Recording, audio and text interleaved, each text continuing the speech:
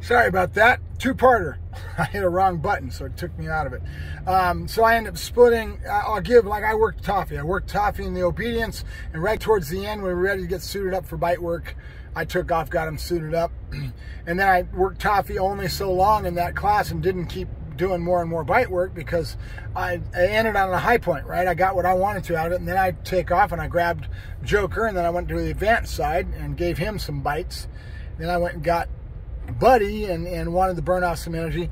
Buddy and Joker aren't getting worked much lately because I've been concentrating on client dogs, and I've got this move coming up where I'm going to be moving locations, so my mind has been torn on everything I've got going on. So I ended up taking Buddy out as well because Buddy needs to burn off some energy. He's not getting worked. They're basically kind of getting robbed of attention and getting a lot more kennel time, and that's not good. You know, you get a dog that knows how to work, and his drive levels are all at a certain point, and they're working like a top.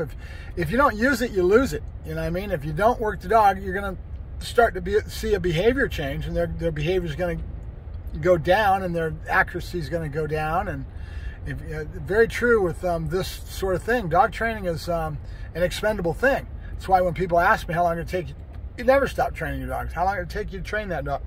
You never stop working your dog. There's always something I'm working on. So if you don't work the dog, they're going to get rusty, and they're going to lose those behaviors that you've worked real hard to get. So you got to get back into it and get them back up to speed again, and it takes work to get them their head in the right spot. Kind of like starting over in a way. They know it, they never forget, but you got to get back at it, you know. So, all right, I'll let you guys go. I hope you had a good New Year's, and you were safe, and you're not feeling too bad today on the day after drinking so much last night for a lot of you. I went to sleep early. I got woken up at 12 o'clock with all the boom booms. I had to go through that, try to keep the dogs settled down a little bit. They get all wound up.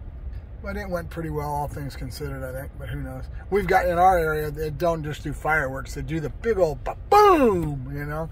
They got, you know, gunpowder or whatever they've got for their explosions, but they don't really worry about all the fancy fireworks. They get into the boom booms. All right, I'll let you guys go. Have a good day. Thank you very much. Mark Farashi, ProTech Dog Training, signing off.